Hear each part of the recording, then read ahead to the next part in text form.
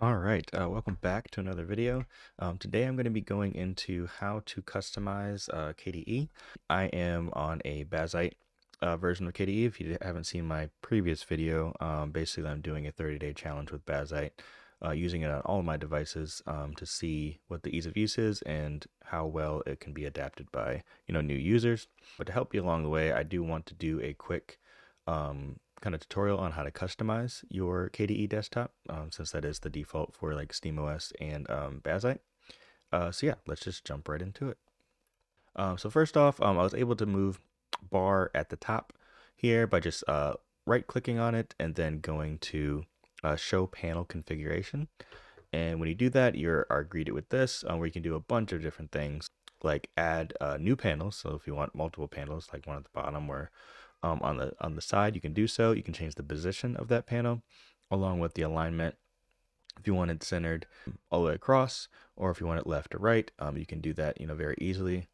And then you can also change the width as well. But I do want to add one panel, and I'm just going to do a empty panel, and it's added down here at the bottom. And what I'm going to do is to do a bottom dock down here. So I actually want to take the icon taskbar and move it down here.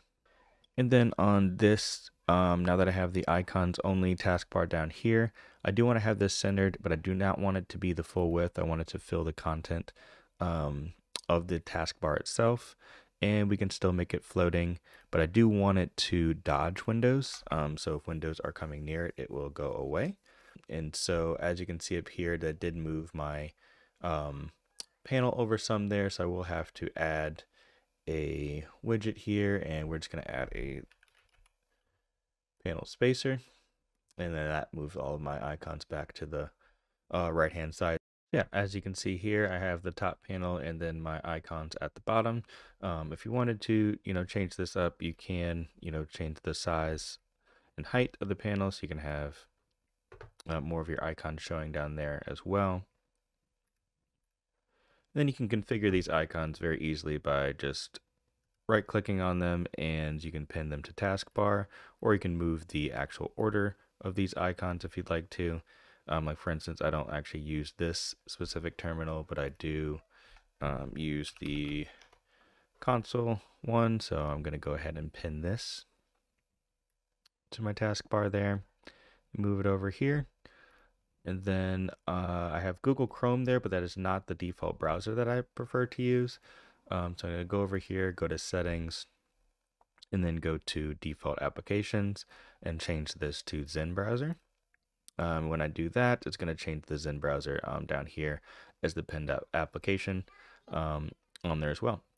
So actually, let's jump back into settings because we're going to kind of change some of the look and feel of what we have here. So if we scroll down and then go into colors and themes, you'll be greeted here with the global theme. This is like the quickest way to change the entire look and feel of what you have here. So you can go to get new, and then you can kind of browse all these different themes here, and you can literally just click install, and it'll install the theme onto the theme options here, and then you can apply it to your theme that you want. I do want to install this one because I like the icon pack that comes with this one. So I kind of like to take different things from different themes, which you can do this very easily going to the individual sections of it as well. But I actually don't remember what the icon pack is called in this one, so I'm going to install it here first and then go back into here and then choose what you want to apply. I don't want to do that, so I'm going to take colors, application style. I'm going to take everything but the icons and then go ahead and apply that. And then as you can see, my icons have updated and changed all the way around. Icons up here, and then icons down here, and then also the icons for the actual settings portion right here as well.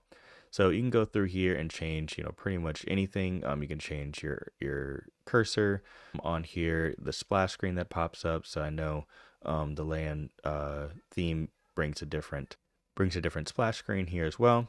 Then you also have like the window decorations, which are these here.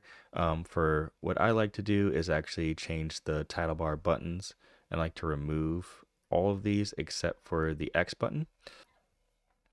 That's just, I like it for like a cleaner look, and I really rarely ever minimize or maximize my windows because I'm going to be using the tiling option that I'm going to show here in just a moment. But I like to use that so I can, X out of them quickly or just use the keyboard shortcut. So I'm going to go ahead and apply that.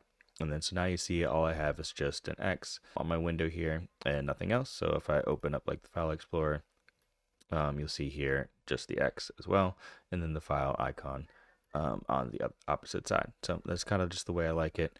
It's just a little bit more of a cleaner look than having all of the extra stuff in the title bar there. So I'm going to go ahead and get rid of that.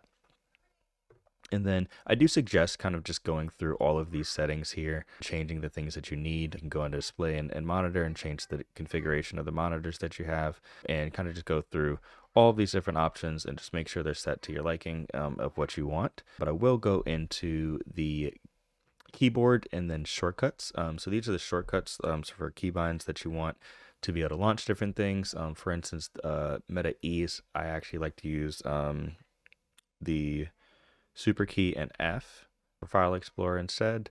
And then for the emoji selector, I like to use the E option. And so I can apply those or I can keep going.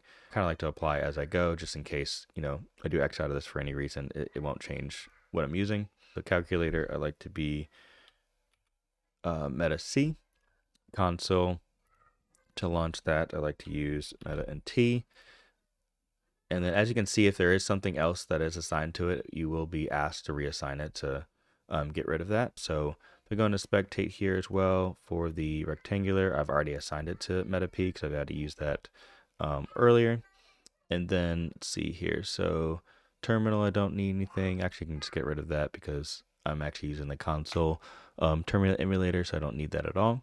You can also add windows, or not windows, but applications in here. If I want, Discord, for instance, I can click on Discord, and then the launch, I normally use Meta and D to launch Discord.